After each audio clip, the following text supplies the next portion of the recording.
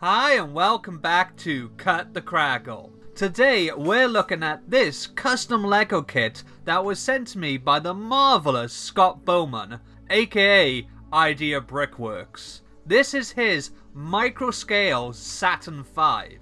For those of you who don't know, the Saturn V was the rocket NASA built to send people to the moon. Used as a super heavy lift vehicle throughout the Apollo program, it was the most powerful rocket that had ever flown successfully. The last Saturn V was launched in 1973 without a crew to send the Skylab space station into orbit. In July 2019, Scott built a giant LEGO Saturn V model at the Seattle Museum of Flight for the STEM Moonshot LEGO Build Challenge, supported by the Seattle LEGO Users Group and one very familiar looking Englishman.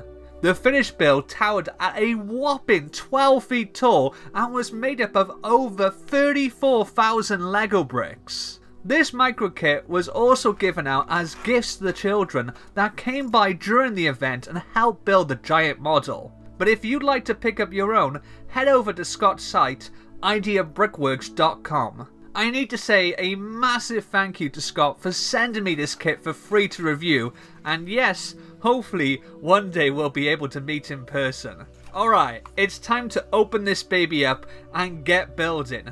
Although, to be honest, this packaging is so nice, it's gonna be a crying shame to tear into it.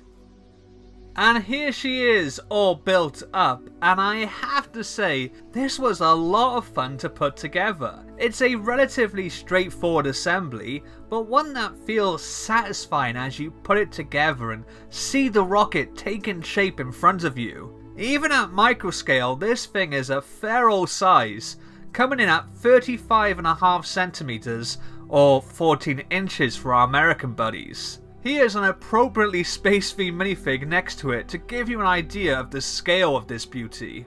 One of my favourite parts of the model is actually the bottom. I just really like the shaping of the fins and 5 F1 engines. The use of trans orange pieces to represent the flames erupting out of the exhausts is also very cool and gives the model a nice finish for display. Now, anyone that's been on my channel for all of 5 minutes will know I hate stickers in LEGO sets with a passion. And this kit does include a fair few, including some that wrap around over multiple pieces. But honestly, they didn't really bother me. The stickers here are printed onto a different kind of paper than what LEGO uses. It's thicker, glossier, and actually feels of higher quality. And whilst I did dread trying to put them on, application was actually rather chore-free, and following the pictures in the instructions, it was a doddle to make sure they were all aligned correctly. I have no intention of taking this baby apart, so there's also no worry about the stickers crossing over multiple bricks. Overall, I think this is a cracking little kit. It's fun to put together, and it looks great as a display piece when you're done. And even though it's really tall, especially for a micro-scale build, its relatively narrow girth means it doesn't really take up a lot of space. So it's the kind of thing that a space or NASA enthusiast could just have next to their monitor on their desk. If you have the official LEGO Saturn V, this could also be a great companion piece, and if you don't, it makes for a really nice and cheaper alternative. Remember, if you fancy picking up one of these lovely kits yourself, just head over to IdeaBRICKworks.com. I'll pop a link in the description and the pinned comment as well.